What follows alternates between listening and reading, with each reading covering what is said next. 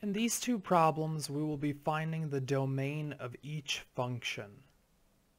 So for this first problem, we want to find the domain of f of x, given f of x equals 2x minus 3 over x squared minus 16.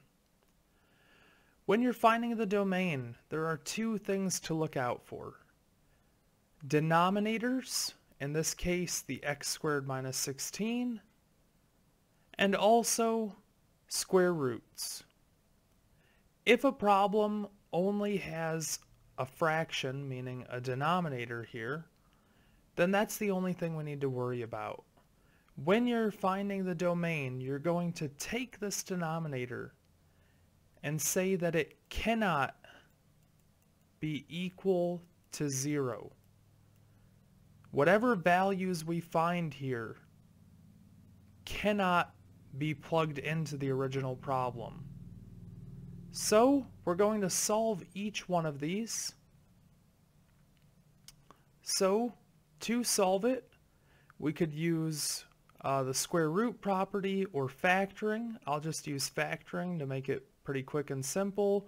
Since this is a difference of squares, this will factor into x minus 4 times x plus 4. And we're setting that result equal to 0. You can use an equals or does not equals. Either way, we're saying this cannot be equal to 0. And now we're going to set each of these terms equal to 0, because when you have something completely factored, each factor can be set equal to 0 if the entire multiplication is equal to 0.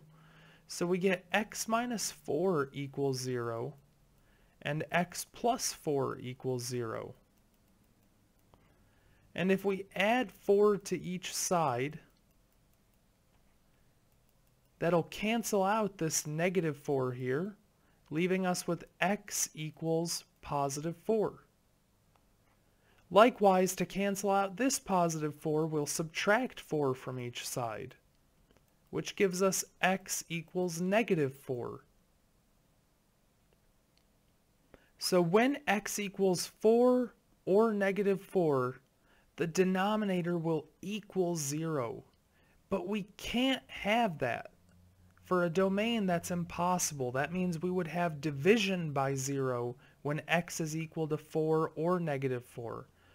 So we say that our domain is all real numbers except these two values.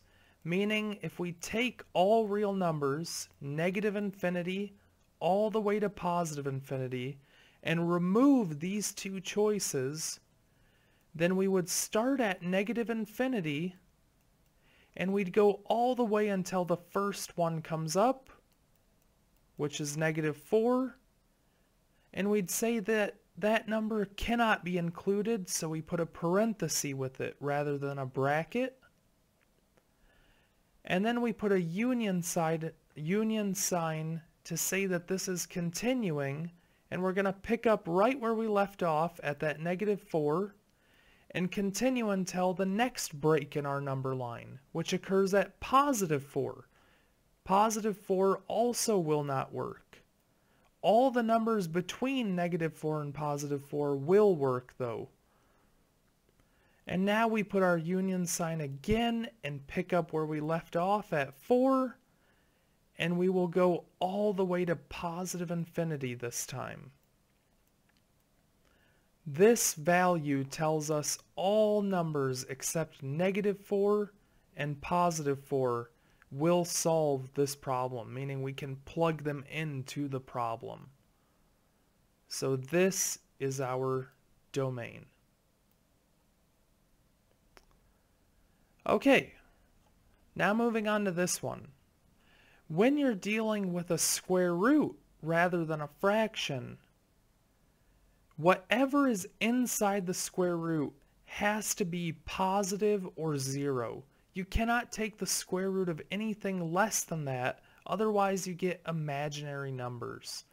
So we're going to immediately take this negative 3x plus 9 and say that this has to be greater than or equal to 0. No matter what we do, negative 3x plus 9 has to be a positive number or 0.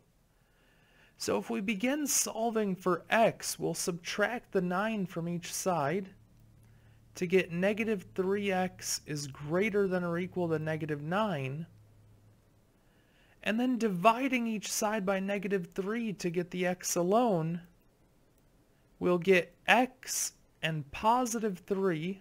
Negative 9 divided by negative 3 is positive 3. And because we divided by a negative, we have to flip the inequality, meaning this will become x is less than or equal to positive 3. And these are the only numbers that will work for our domain. These are the only numbers for which that square root will have a positive or 0 plugged into it.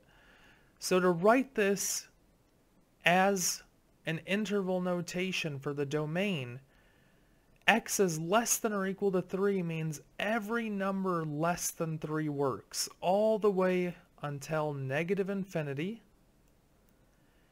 And everything up to and including the 3, because of the equal sign, will work. So we'll say all the way up to 3, but with a bracket because we can include 3. And this represents the domain of the original problem.